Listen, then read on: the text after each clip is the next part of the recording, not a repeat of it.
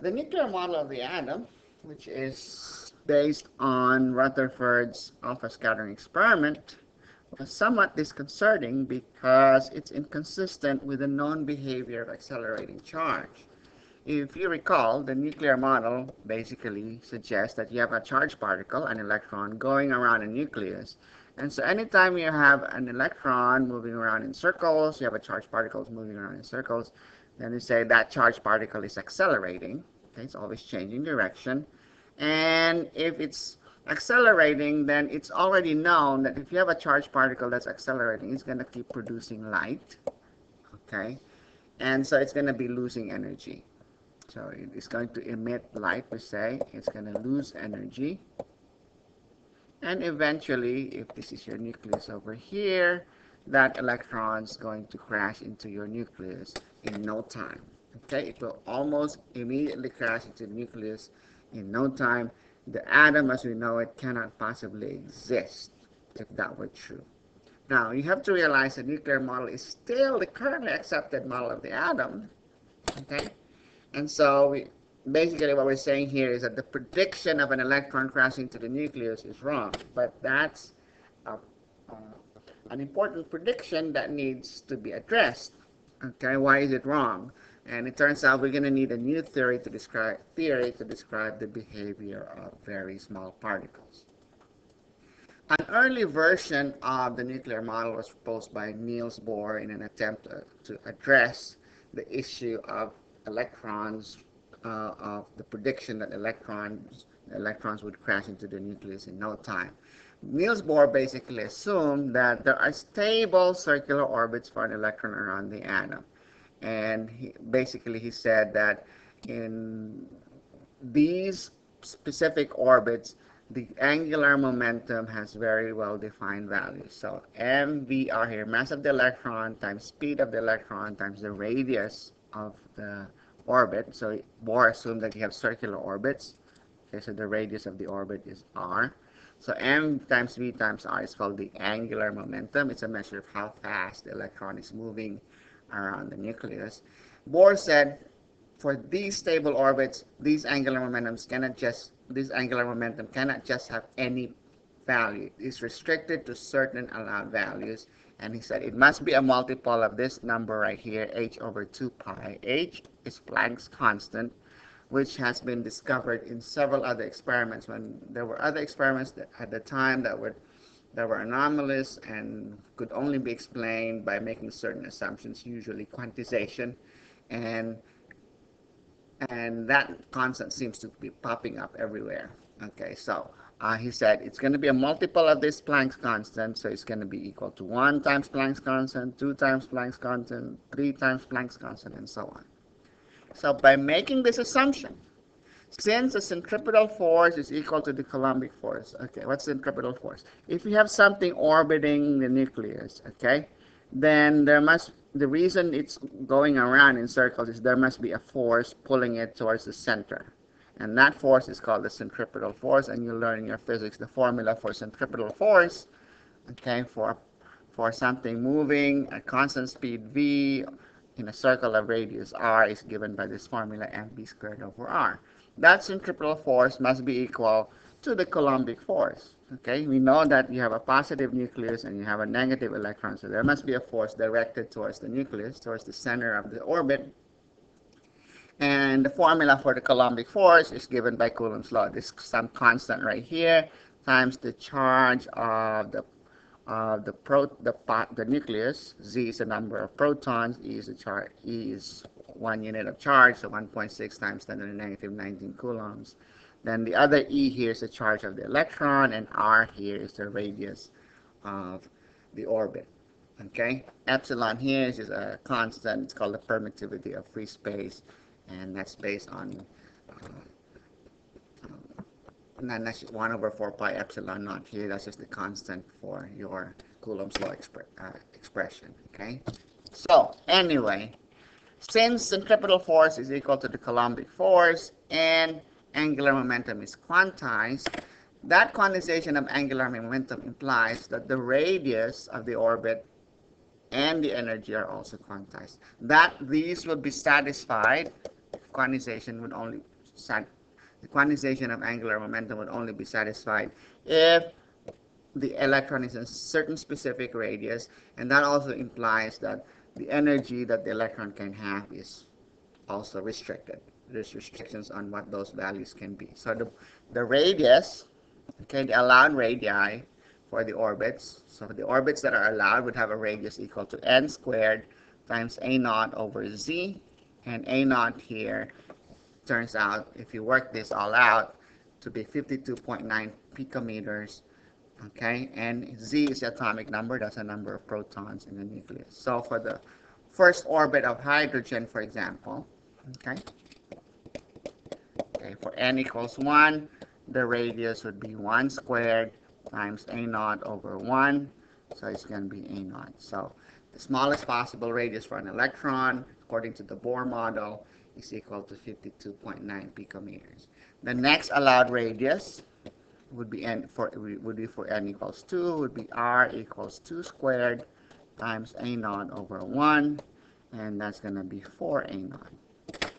And then the next allowed radius, you should be able to show this easily, would be 9 a naught, and so on.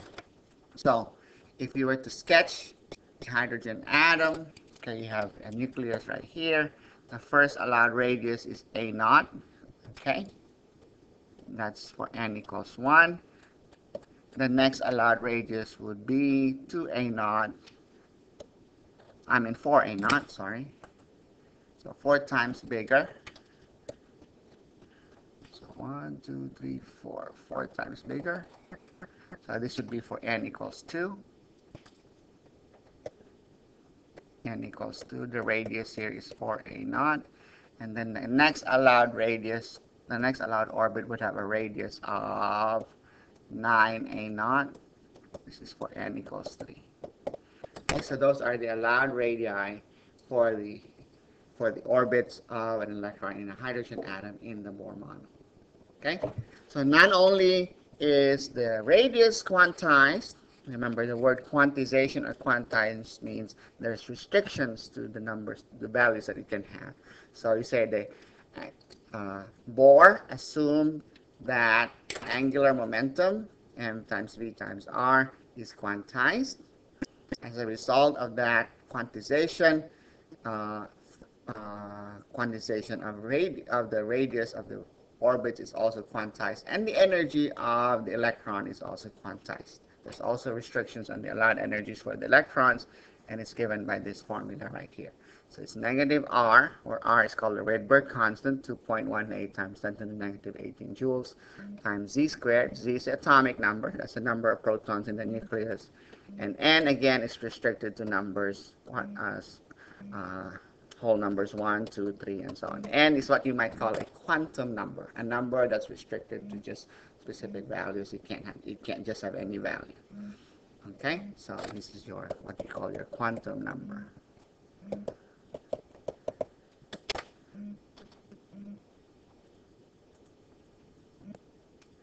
So what would be the allowed energies for an electron in a hydrogen atom? You would say, okay, the first allowed energy would be for n equals 1. Energy would be negative r. Z squared is 1 squared over n squared, which is 1 squared, so it's just going to be negative r, where r is 2.18 times 10 to the negative 18 joules. The next allowed energy level would be equal to negative r times z squared, which is 1 squared over 2 squared, so negative r over 4. Okay, and then the third, so this would be the energy of the electron in the second orbit, negative r over 4. The energy of the electron in the first orbit, so first orbit, second orbit. And for n equals 3, you should be able to show that the next allowed energy is going to be, which is for n equals 3, is going to be negative r over 9. 3 squared is 9. Okay, so if you sketch that at those allowed energy levels, if you create what's called an energy level diagram, so we have a sketch here, energy scale. The lowest allowed energy would be negative r. Okay, so this is negative r. The next one is going to, so your 0 is somewhere up here. Okay. By definition, zero energy refers to the energy when the electron is infinitely far away from the nucleus. Okay, so the next allowed energy level is negative r over 4. So this is negative r over 2, negative r over 4. So this one is negative r over 4. So in other words, in order for an electron to go from the first orbit to the second orbit, it has to gain this much energy. Okay, it cannot have any energies in between. Okay, and so the next allowed energy level is negative r over 9. So this is negative r over 4. Half of that is negative r over 8. So a little below that, or a little above that in this case, would be negative r over 9. Okay, and you can see as you go higher and higher in energy, this bigger and bigger orbits, these gaps between neighboring energy levels, adjacent energy levels, are going to get smaller and smaller and smaller. And when n approaches infinity, you have infinitely large orbit. E would just be equal to 0. And remember we said E equals 0 represents a situation where the electron is infinitely far away from the nucleus.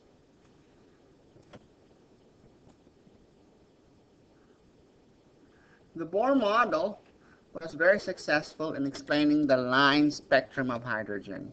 That means it's the patterns in the light that's produced by a hydrogen lamp was very successfully explained by the Bohr model.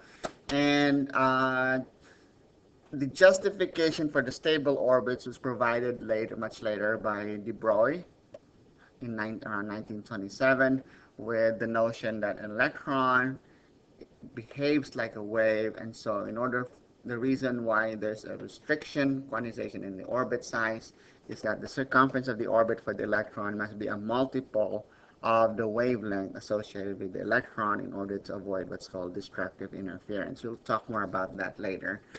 But the problem with the Bohr model is that it only works for hydrogen and ions that have only one electron. So helium plus, helium, remember, has 2 electrons. If it loses 1, you have helium plus that leaves 1 electron, or lithium plus, so that's 3 protons and 1 electron.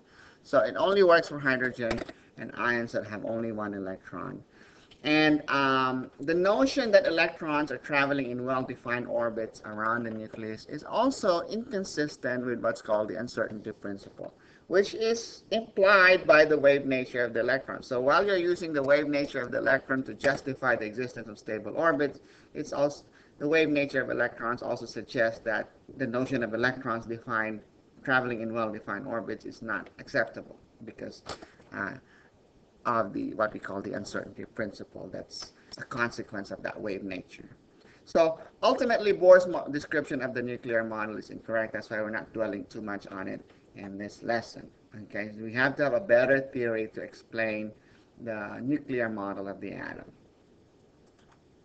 So the correct description of the nuclear model of the atom, like I said, the nuclear model is still the accepted model for the atom, but the correct way to describe that nuclear model is based on a theory called quantum mechanics. Okay, so it's known as the correct nuclear model is the quantum mechanical, or also known as the wave mechanical model for the atom. Quantization in this case will still arise as predicted by Bohr's theory, okay, Bohr's model, but this quantization naturally arises from the mathematics when you apply more basic assumptions, or the more basic postulates of quantum mechanics. And so Bohr, if you recall, just assumed that something is quantized. Bohr said, let's assume it's quantized. Well, quantum mechanics starts off by making certain assumptions, and then when you do the math, the idea, the notion of quantization, the restrictions will arise from the math when you impose the physical constraints on the mathematics for the theory.